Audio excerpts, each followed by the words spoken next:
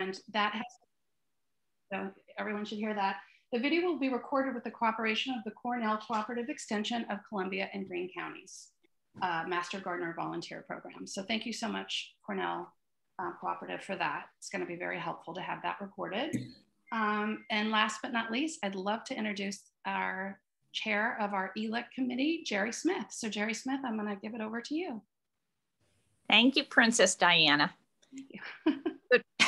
Good morning, fellow gardeners. I'm actually not the chair. I'm a committee member. And ELEC, that's okay. That's okay. ELEC stands for Enriching Life, Increasing Knowledge. We are sponsored by the North Chatham Library. We are supported in part by a grant from the Fund for Columbia County, for the Berkshire Taconic Community Foundation, and also the Bank of Greene County. And we do appreciate the support that they provide for us, because that enables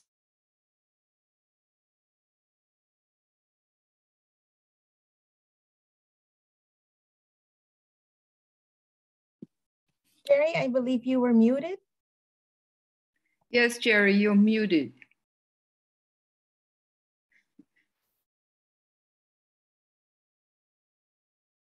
Hold on a minute. I was, okay. Good morning, fellow gardeners. I guess I had a dry run there. I had to unmute myself, which I forgot about. I am the, I'm on the committee for the ELEC committee. ELEC stands for Enriching Life, Increasing Knowledge. We are sponsored by the North Chatham Library. We are supported in part from a fund for Columbia County for the Berkshire Taconic Community Foundation and also the Bank of Greene County. And we do appreciate their support because it enables us to provide these programs to you. I now want to introduce Sandra Linnell. Sandra is the Community Horticulture Program Coordinator for Cornell Cooperative Extension. Sandra? Thank you very much for that introduction.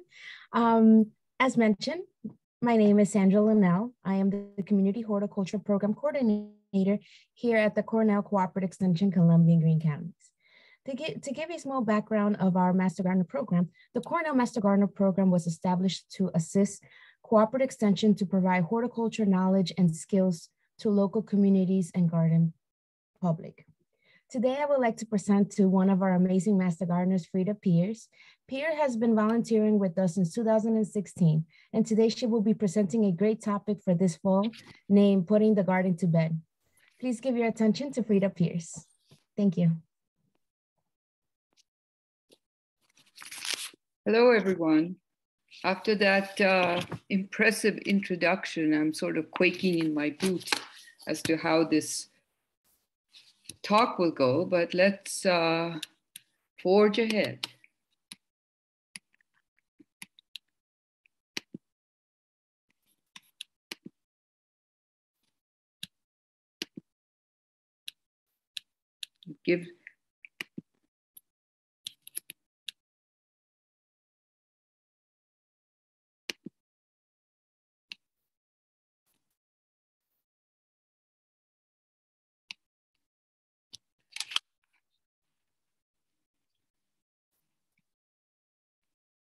Okay, when you look out your window, you see that your leaves have changed. This fall has been unusually pleasant this year, so it's hard to get down to tending to our various gardens, our vegetable garden, flowers, shrubs, trees, and lawn. You are trying to squeeze the last few string beans from your plants, your last few peppers. The kale and collards are tall. The Brussels sprouts are still growing. You may have planted some late season crops such as spinach, beets, radishes, and turnips. You've spent your summer enjoying the fruits of your labor in the garden, the bounty of tomatoes, peas, beans, lettuce, spinach, from your vegetable garden and the fragrance and beauty of your flowers and shrubs. Now it's time to think about putting your garden to bed. Let's talk about how to move forward. I would like to attribute some of the content of the slide presentation to various Cornell Cooperative extensions in New York State, such as Warren, Rensselaer, Herkimer counties, and also to the Penn State extension. And these links are included in the handouts. I would like to thank Sue Charbonneau for some of the pictures in this deck because she used to give this talk for the extension. The rest of the pictures come from various areas very close to you, from East Chatham, New Lebanon. So feel free to enjoy them because that's pretty much in your surroundings. When you have questions, if you move your mouse to the bottom of the screen, you will see a box called chat. If you click on that, it'll open up and you can type your questions into the chat box.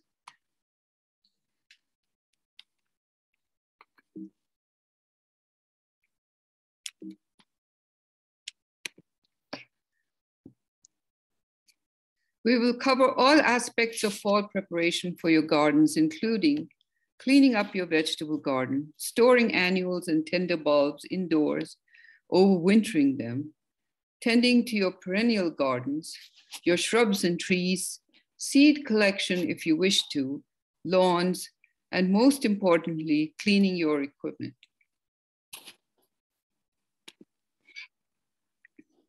So far, you will have harvested your tomatoes, squash, peppers, and bean plants.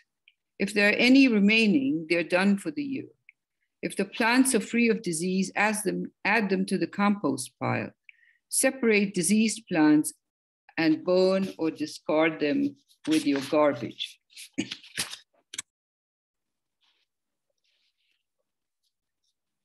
Root vegetables such as carrots, leeks, parsnips, radishes, turnips, beets, and Brussels sprouts can stay in your garden for a little longer. You can keep harvesting them through the early winter. The same is true for pumpkins, potatoes, sweet potatoes, and onions. Some of you might have decided to start fall crops in late August, such as lettuce, spinach, or kale. These can be harvested until they stop producing, which should be soon. Pick all your green tomatoes that are left and store them indoors. Clean out your vegetable garden thoroughly to remove any disease or critters that might overwinter in the soil. You can mulch with straw around your beets and root vegetables and your herbs such as chives, oregano, and thyme. Chives, oregano, and thyme can stay all winter and regenerate in the spring, giving you fresh herbs for your cooking all winter. Clean out your vegetable beds of weeds, diseased plants to help discourage insects and diseases from overwintering in the beds.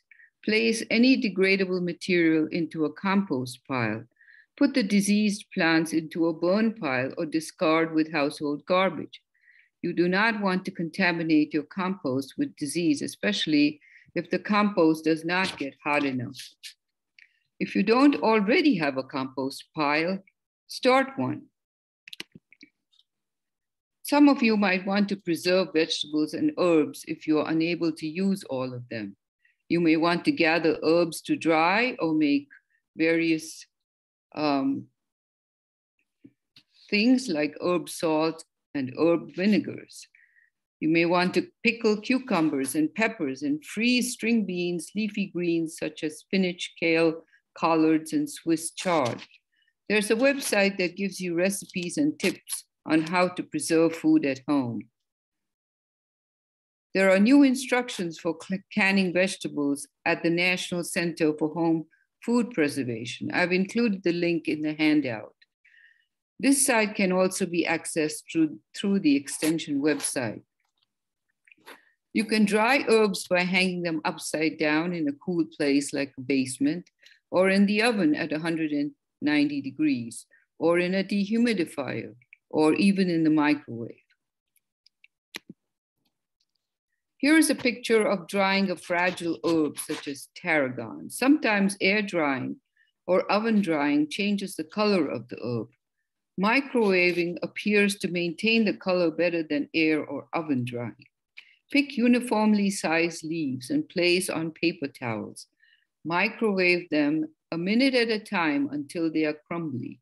Store them in labeled jars. You can also make herb salts by pureeing the herbs with salt and herb vinegars by chopping them up and putting them in either wine or cider vinegar.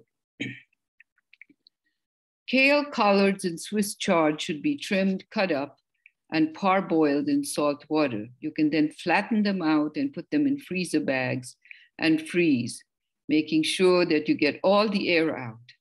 This can be added to soups or stews when you're ready to use them. Always use freezer-grade bags.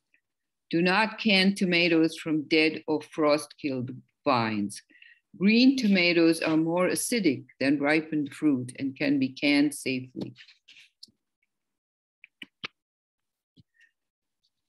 The next thing you have to do is to try to improve the soil for the next growing season. At the end of the season, the soil in your vegetable garden may be somewhat spent. To help improve yield and the following summer, you should rotate your crops.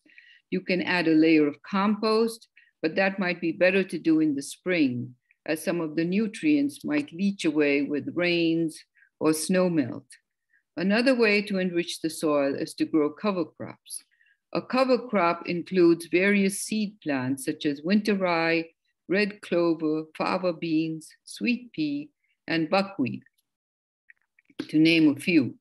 This green biomass improves the soil by adding nitrogen and minerals and keeps the weeds to a minimum. Keep weeding. Don't allow weeds to become overwintering homes for insect eggs and disease. Remove weeds before winter hits.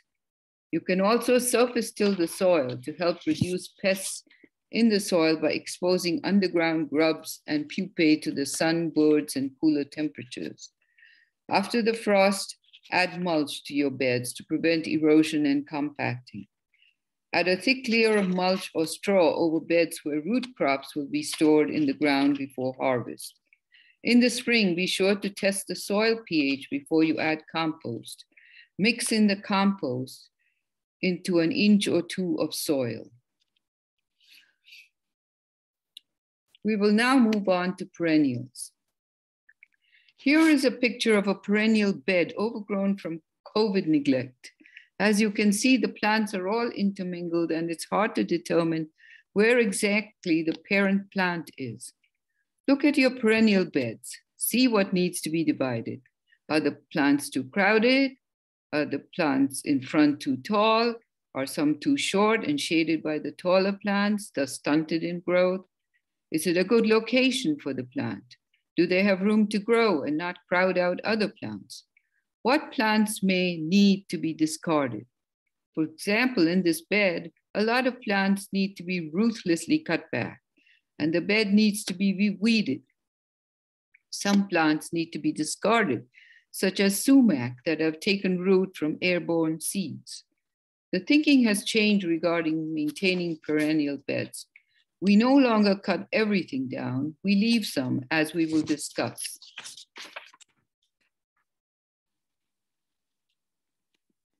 Plants that can be divided in the fall are hostas, peonies, iris, rudbeckia, yarrow, daylilies, campanula, monarda, or bee balm, echinacea, and phlox. Some plants such as yarrow, rudbeckia, mountain mint, echinacea are self-seeding and can spread out. You can always take them up to share with neighbors and friends, but beware of sharing pests such as jumping worms. Monarda or bee balm, Artemisia, daylilies, peonies, hostas, and yarrow can be cut down. Bee balm and phlox sometimes carry diseases, so it's a good idea to cut them down. Some gardeners cut them to the ground, others leave a foot or so that in the spring they can recognize the denuded plant. If you have lavender, you should harvest the flowers and cover the plants with hay so they do not go through freeze-thaw cycles. They're a little fragile. Echinacea, milkweed. If you trim them, be aware of the seed pods. Milkweed can spread out over your property, so be careful in cutting them. Gather the pods so they don't take over. If your bed is against your house or near your driveway, you may want to cut them down and weed the bed. If your beds are in open areas, you can leave some plants standing for winter interest. Be judicious in what you divide and eliminate. Collect seed heads to avoid reseeding. Water the plant to be divided thoroughly. Prepare the soil at the new site. Crop the roots in a circle around the plant, sort of leaf width, to be divided. Lift the plant with a spading fork or a shovel. Shake off excess soil and any attached weeds. Use a knife or a blade to divide pieces that cannot be pulled apart. Replant the new pieces immediately and water thoroughly.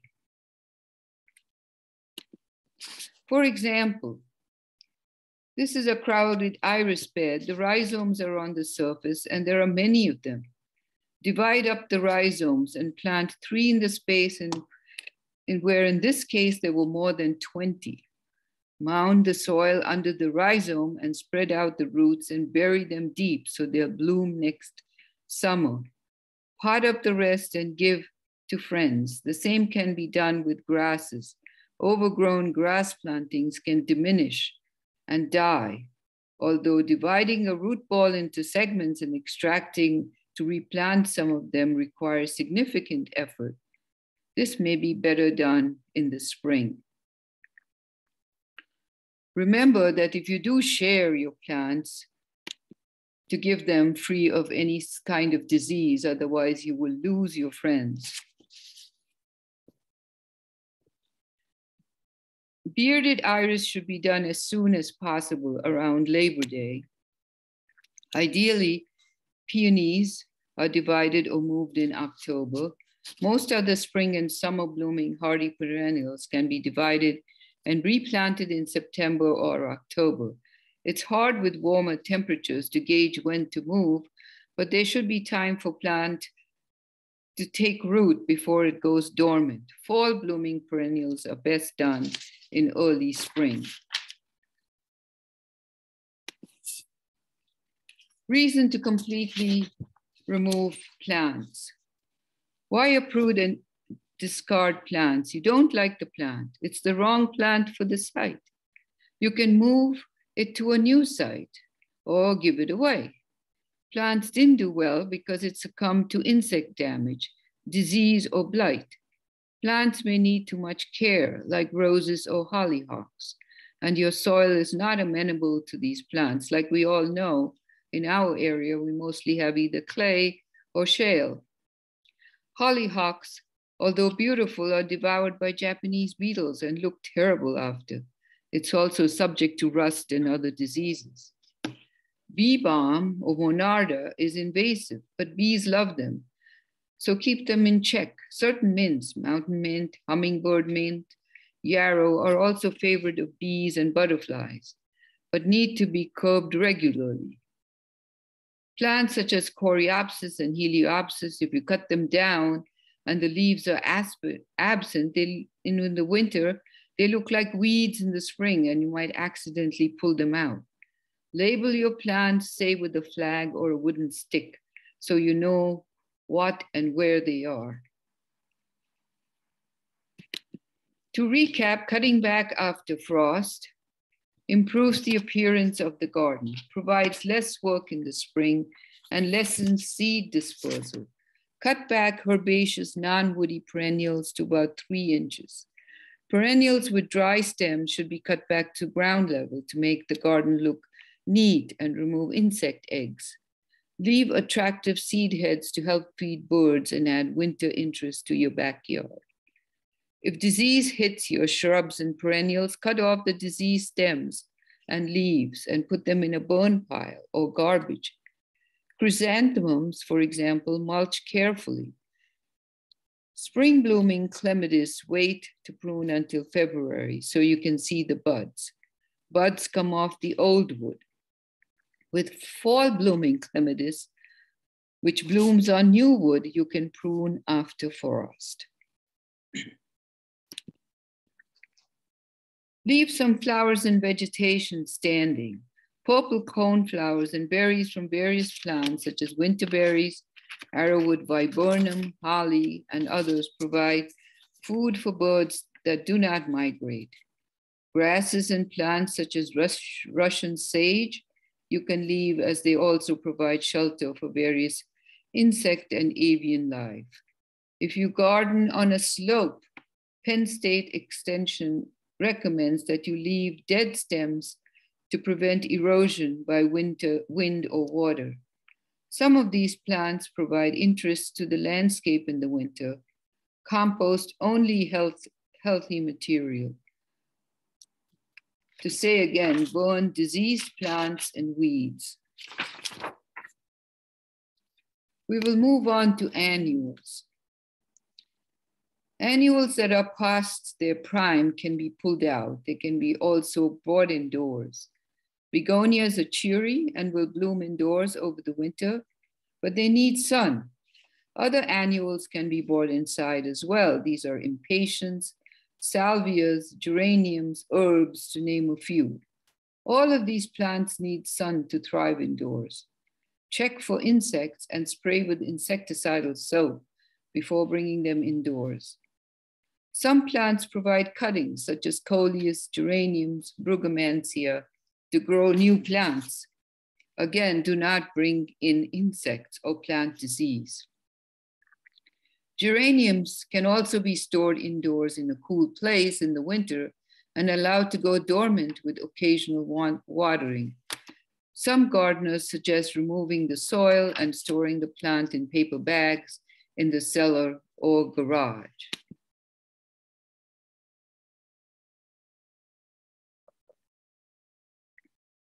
Gladiolus, cannas, and dahlias, elephant ears, and caladium are tender perennials which must be dug up after a hard frost or before the ground freezes. If left in the ground, they will not survive the winter. In some cases, you can start earlier. For example, with gladioli, when they've either turned brown or have stopped producing and are no longer actively growing in the late fall before a hard frost, it's time to harvest the corms, wash them, and store them for the winter in a cool place in mesh bags. Dig up dahlia tubers after a hard frost. Do this on a dry day. Remove the soil and the leaves from the tubers. Wash and allow the tubers to dry and store in a cardboard box lined with newspaper and peat moss that's slightly damp, not wet. Ideal temperatures for storage is 40 to 50 degrees Fahrenheit. The same is applicable for canna and caladiums. If these are in a pot, they can be stored in a pot indoors in a cool place. Don't be discouraged by the sight of the root ball in this slide. If yours looks kind of deformed, it's common for this area because of the shale and the rocks we have in our soil.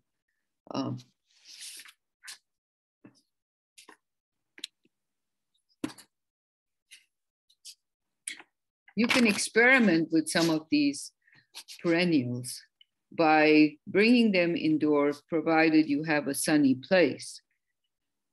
And you have to protect them from drafts and keep them in a cool place with temperatures about 50 degrees, bare rooted in paper bags, or cut the stems back about 2/3 when potting up for spring.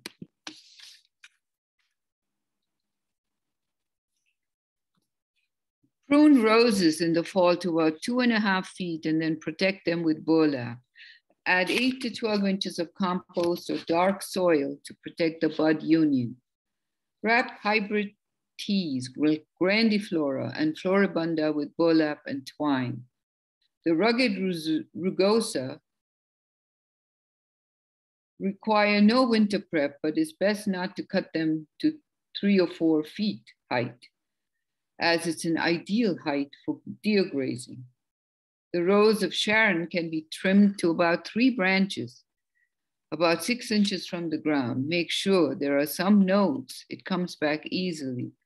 It's hardy and forgiving.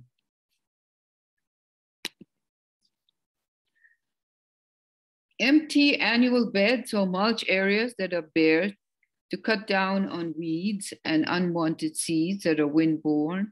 Add soil amendments, compost, and leaves to improve the soil, and mulch to keep the soil protected. Mulching perennial beds is done to protect them from fluctuating freeze-thaw temperature cycles.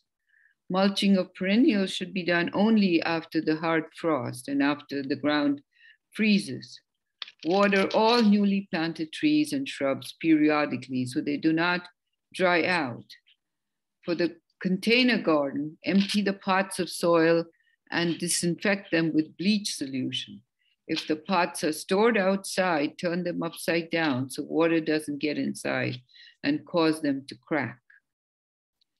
Leaves can be left in the garden to provide nutrients and to protect the soil. Another task that you might set yourself in the fall is to plant trees or transplant trees and shrubs. Some gardeners suggest root pruning shrubs, any trees or shrubs that you intend to move in the spring. Excuse me. This encourages good root formation. The pruning is done using the circumference of the leaves of the tree or the shrub. For some plants, moving is best done in the spring. Protect the shrub just before the first snow is forecast. Apply dormant oil in the fall if necessary. For example, if your magnolia develops magnolia scale, you do not want it to overwinter. You can treat it with horticultural oil and trim badly infested branches. Dormant oils were first used to control insect pests on fruit trees, where an effective control that wasn't harmful to pollinators and was safe for ingestion by humans was needed. The oil covers the leaf and limb surfaces, suffocating insects and some insect eggs, which reduces harmful insect population. Dormant oils don't leave a toxic residue and dissipate quickly, making them ideal for use on blooming plants that will have pollinators arrive later during the growing season. It's also considered safe to use around humans and pets. What pests, not pets, do these dormant oil control? Dormant oil sprays can control a varieties of insects, such as aphids, mealybugs, thrips, white flies, adelgids, caterpillar eggs, leaf hoppers, scale, and mites. With the destructive newly discovered crepe myrtle bark scale, dormant oil saves crepe myrtles. When should dormant oil be applied? Remember to read each product label and follow directions carefully. You can apply them in the fall, if it so suggests on the bottle. You can protect your shrubs from wind damage and deer grazing and snow by using either plywood tripods or burlap.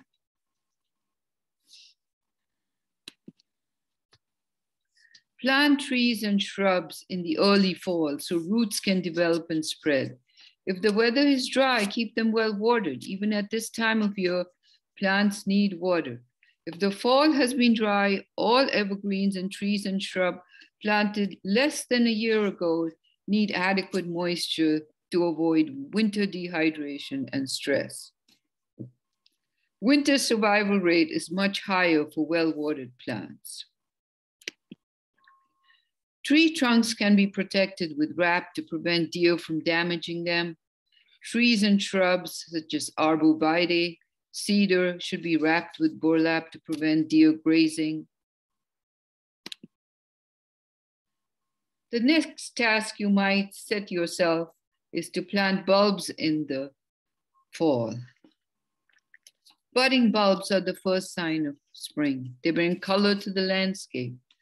Plant spring bulbs in late October, early November. You will appreciate it in the spring. You can plant daffodils, tulips, hyacinth, grape hyacinth, crocus, to name a few. Look for bulbs that are plump and firm. It's typically best to avoid bulbs that are soft and mushy or have mold growing on them. Also look for big bulbs. The bigger they are, the more they bloom compared to smaller bulbs of the same variety. Generally dig a hole 2 to 3 times deeper than the bulb is tall. So if you have a 3-inch bulb, dig a hole 6 to 9 inches deep. If the bulb has a pointy end, that's usually the side that faces up. If you don't see a pointy side, look for where the roots come out. That end goes down.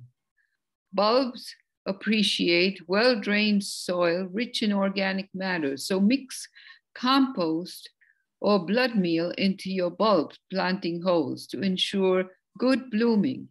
This is especially important if you have heavy clay soil or the ground that stays wet. A good drink after you plant them will encourage them to send out roots and become established more quickly. A good watering will eliminate air pockets in the soil that could cause your bulbs to dry out too. However, critters love bulbs.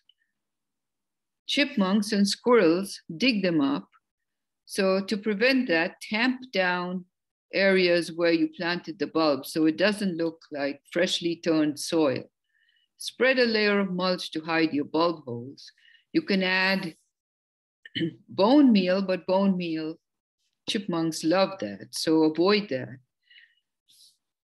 If that doesn't help, weigh down a piece of mesh or chicken wire over the soil to keep the critters from digging. It'll be safe to remove the protective mesh once bulbs appear to start sprouting out of the ground. For a dramatic show of spring flowering bulbs, plant smaller perennial species such as crocus or scilla over bigger bulbs such as daffodils, tulips, and lilies. That way you'll get twice the color in the same space. You can also plant garlic and shallots in the fall. Garlic is one of the few crops that you can harvest in the middle of the vegetable garden season when you plant them in the fall. Plant cloves of organic hardneck garlic in the fall, early November. Cover with a thick layer of straw or mulch and wait for spring. Remove the outer layers of the clove, but leave a thin layer of skin intact. Set the cloves root side down 4 to 6 inches apart in a row, 1.5 inches to 2 inches apart.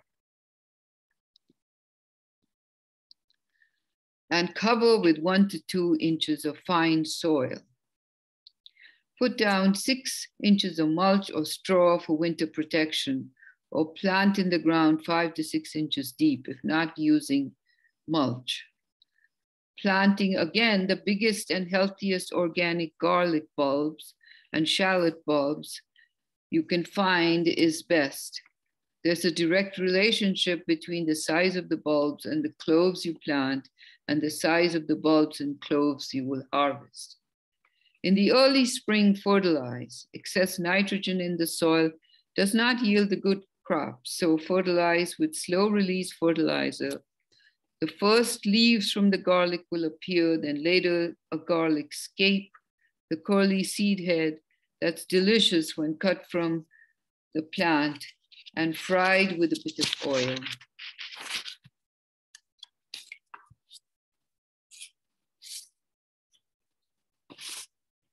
Another tip is to start with a weed-free bed and then plant garlic cloves and top with a thick layer of straw or mulch. The straw will keep the weeds down, minimize heaving due to freezing and thawing, and make it easier for gardening in the spring. Garlic has a shallow root system and will stop growing in dry condition or when the roots get too hot. Water the garlic bed after planting thoroughly.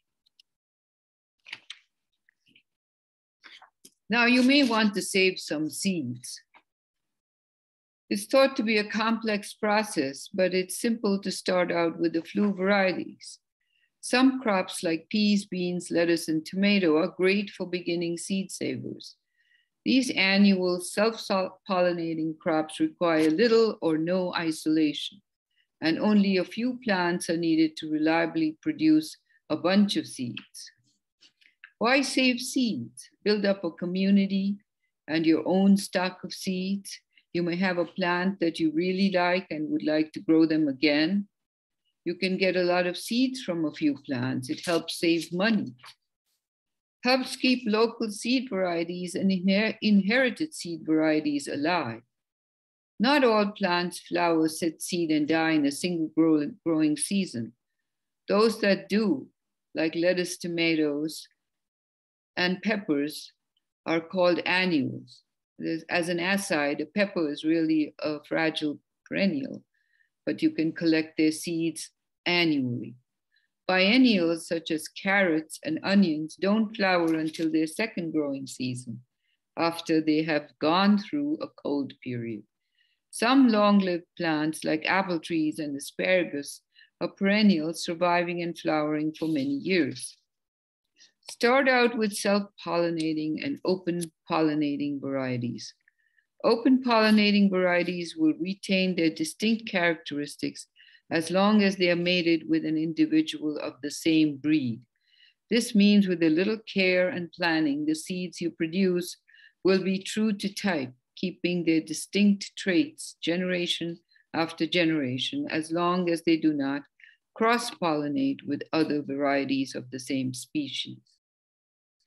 Do not save hybrid varieties because your next crop may not be the same as the previous year's, and you may not be able to have reproducible versions. One example is sun-gold tomatoes. Well, you might like the variety, a different variety every year, so it's up to you what seeds you save. For crops such as eggplants, cucumbers, squash, the seeds are not always mature when the fruits are ready to eat. Eggplant, cucumber, summer squash fruits are eaten when the fruits are young, mature, and edible, but before the seeds are actually mature. You can see this in plants that have gone beyond the edible stage. The seed coat has a tougher consistency. This is true of melons as well. This means that the seed savers need to leave a few fruits to fully mature in the garden when they want the seeds. Lettuce and beans and peas are allowed to harden on the plant and can be removed from the pod once the seeds are dry and hard. Collecting seeds can be as simple as going out to the garden, hand-picking a few mature seed pods, and bringing them into the house for further cleaning and drying. Lettuce can grow tall and produce seed when the leaves turn bitter and the flowers appear. And these can be allowed to dry up, or in other words, go to seed, then dried and harvested. With fruits such as squash, eggplant, melons, cucumbers, they're allowed to mature on the vine and either crushed or cut open. The seeds are extracted from the flesh and the pulp before the seeds are dried. Tomato seeds are ready when tomatoes are ripe. In this case, you can spoon out the seeds with the pulp, diluted 1 to 4 with water. Keep for a couple of days, stirring occasionally in a place where it's not disturbed until the seeds settle at the bottom of the jar. You will see the seeds all together and you will see a mushy pulp layer on top. The seeds can be gathered and washed and dried on paper plates by the window for a few days. Bag the seeds in all cases and store in a cool place.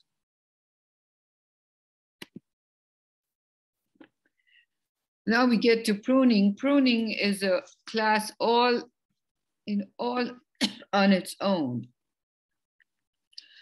It's best to wait until trees, shrubs, and woody plants such as fruit trees, rhododendrons, or hydrangeas go dormant before pruning. This may be done in the early spring after the snow melts, but before the ground thaws. Do not prune evergreens. Do not prune evergreens. You do not want to encourage new growth at this time. Also, fall pruning allows the sap to run, making it easy for insects to creep into the cut and making the tree vulnerable to disease. Pruning in the fall is to be avoided. Decay fungi are windborne and move around in the fall. Only prune after the tree is dormant in the late winter or early spring before the trees start to bud. Pruning fruit trees and shrubs require a lesson all on its own and is best done in an orchard with hands-on instruction. Now we move on to hydrangeas. Knowing how and when to prune hydrangeas involves first identifying what kind of shrubs you own. And it starts with determining whether they flower on old or new wood. Varieties that bloom on new wood are arborescens, incredible, paniculata, shown here on the upper half, and some species of microphylla. The flowers come from new growth from the base of the plant. They can be pruned almost at any time of year except summer. There are 3 steps to maintain the health and vigor of these hydrangeas, such as cutting off faded blooms in the late summer to improve the looks of the shrub, pruning out the oldest canes to improve vigor, and cutting back the entire shrub in the late winter before new growth starts to appear. Additional tricks of the trade include leaving some of the older branches as a framework for new growth. This type of hydrangeas tend to open up and get floppy. Many gardeners also advocate cutting the shrubs all the way back to the ground, which they say often produces bigger flowers. Panicle hydrangeas can be cut to the ground or just a few feet above the soil, depending on the size of plant you want to maintain. Old wood hydrangeas shown in the bottom 2 panels of the slide are more mop head, they look like a mop head, big leaf, lace cap, and oak leaf hydrangeas. Old wood is simply last year's wood. Hydrangeas that bloom on old wood set their flower buds in late summer on stalks that have been on the plant since the previous year. These shrubs required very little pruning. In fact, you can ignore them most of the time. But if you must prune, knowing when and what to cut is the key, because the more old wood you take, the fewer flowers you will have next summer. To maintain the health and vigor of your old wood hydrangeas, immediately after flowering, and no later than July, prune flowering stems back to a pair of healthy buds. In the late winter or early spring, prune out weak or damaged stems. Remove no more than 1/3 of the oldest stalks, taking them down to ground level. Repeat the process every summer to rejuvenate your shrubs and control their shape.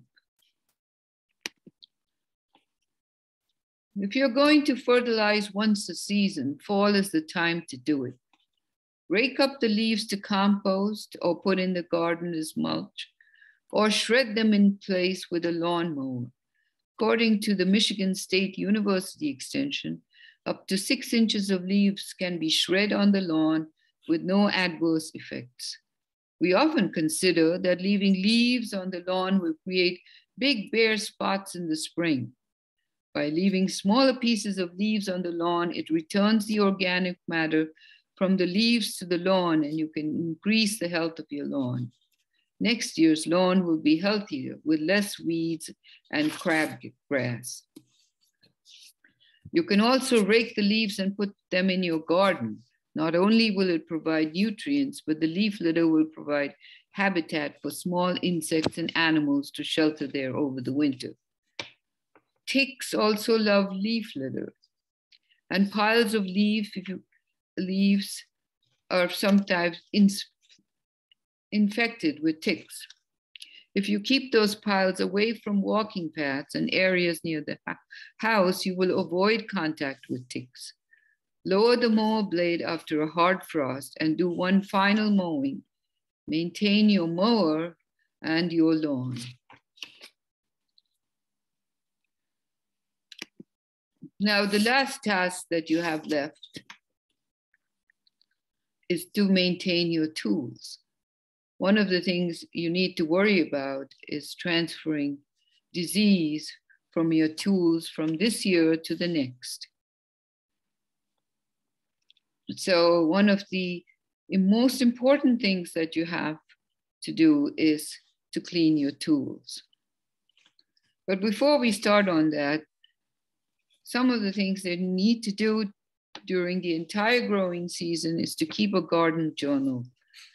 Take photos and add notes about your plots and your plants, whether they thrived, the climate throughout the summer, adequate rainfall or dry, and crop rotation for your vegetables. As you know, last summer was terribly dry, and this summer was amazingly wet. You didn't have to water anything. In fact, it was so wet that some plants did not thrive, and you got mold in your hay piles and so on. The winter is also the time to repair and build more boxed raised beds, clean out cold frames, repair trellises, and do other chores that shouldn't wait until spring. You can find a, quote, warm day in the winter to do these tasks.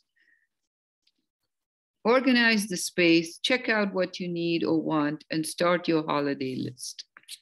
Detach and drain garden hoses, store in a dry space, prep outdoor faucets for the winter. Empty your rain barrel if you have one and store in a dry place. Clean out your planters and store in a dry place. Now with garden tools and stakes and cages and garden ornaments, store them in a dry place for the winter. What you need to do with your tools is scrub off the crusted soil, and sanitize with a 1-to-1 ratio of mouthwash or Clorox and water. You can also use Brillo pads to scrape off any rust or encrusted soil on your shears and on your rakes. You can sharpen hoes and shears and shovels. Store fertilizers properly so they won't leak during the winter.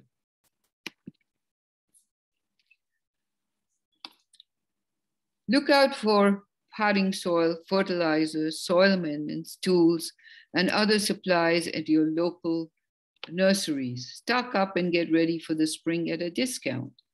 Plan your gardens. Find some interesting new perennials or native plants for continuing interest. Prepare to start your vegetables from seed and find new varieties that piques your interest. Pick up that novel you've been wanting to read. You're ready for the winter. Everything's buttoned up, and it's almost time for the spring. The seed catalogs will arrive, won't it? Thank you very much for your kind attention. We are available to answer any questions. Please enter your questions into the chat box.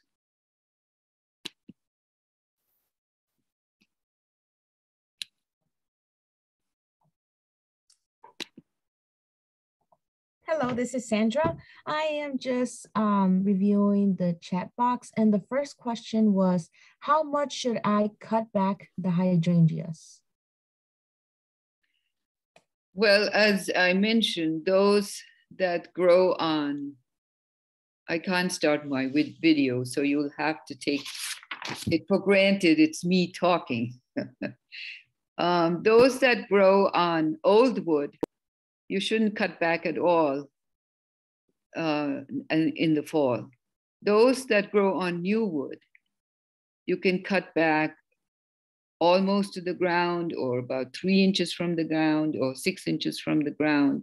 You won't kill the plant. The plant will probably come back next year healthier than it was this year. Thank you. Another question for the hydrangea, better to prune in fall or spring?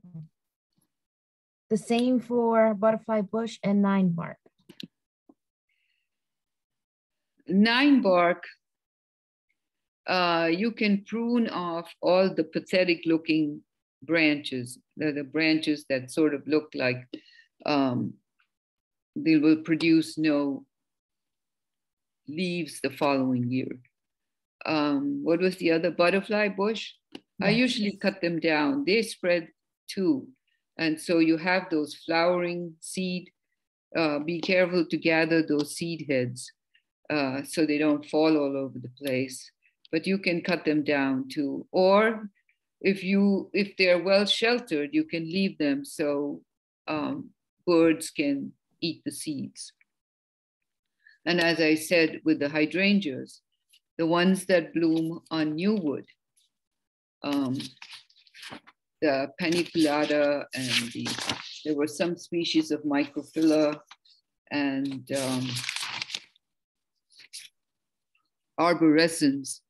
Those are the ones you can cut all the way to the ground. The oak leaf and the mop heads, you should not cut now.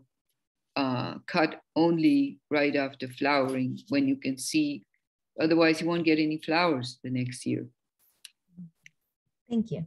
Another question is, when should a scaly overgrown spirea be cut back and how much should it be cut back? Overgrown spirea, I think you can cut it back in the fall.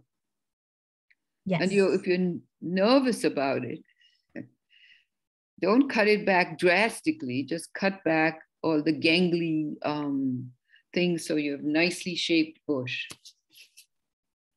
Do you agree, Sandra? Yes, I definitely do agree.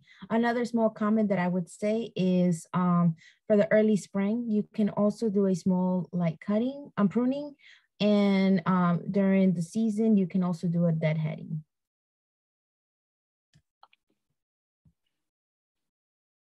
Okay, thank you.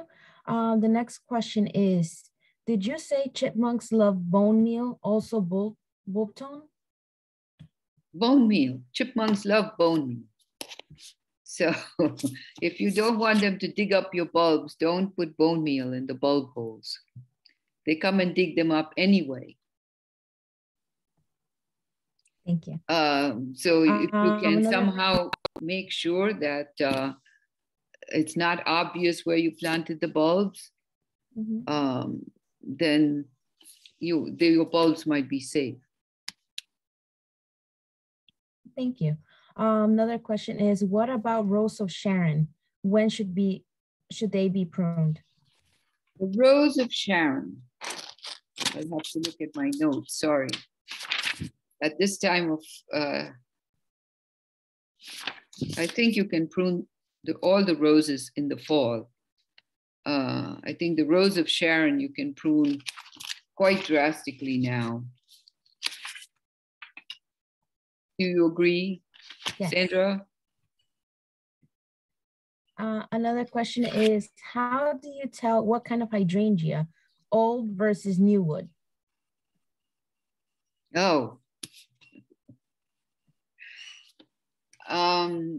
Well, the paniculata have these sort of triangular shaped flowers that change color as you go from the middle of the summer to the fall.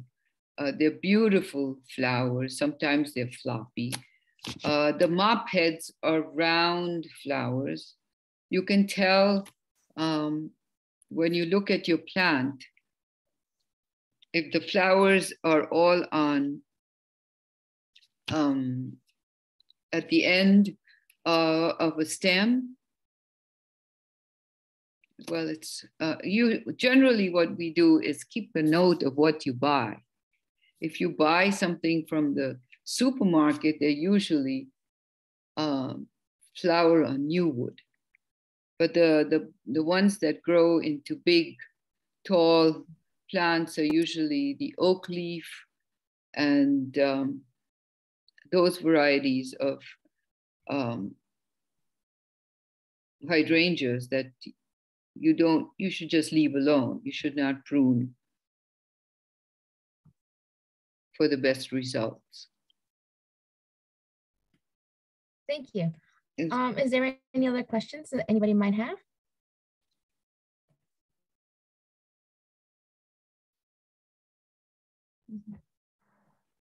Or is there any clarification we might need to make by any chance?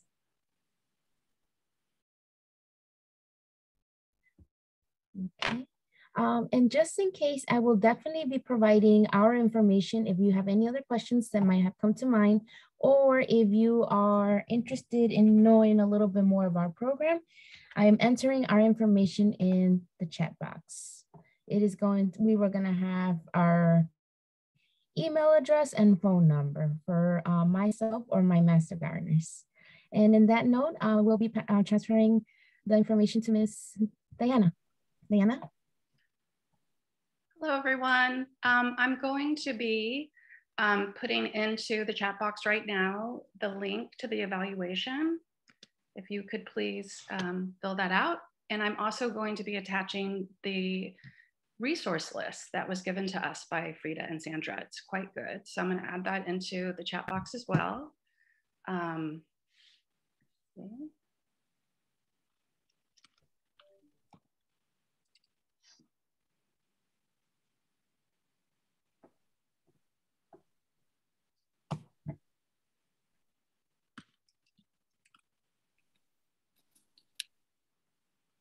Sorry, I need my glasses.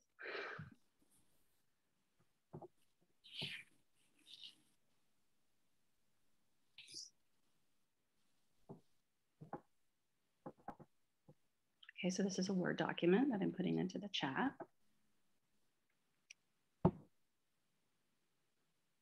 So to conclude the presentation, we'd just really like to thank you for attending today's presentation. It was wonderful. Thank you so much, Frieda. Thank you so much, Sandra. Oh, thank you for having us. Yes, thank you so very much for having us, for sure. We really appreciate it. Feel free to reach out if you guys have any questions. Otherwise, I hope you enjoy the rest of your day and that you do a wonderful job putting your garden to bed. Thank you so much, Diana. Thank you. And Vicky. Thank you, Diana. Bye-bye. Goodbye. Bye-bye.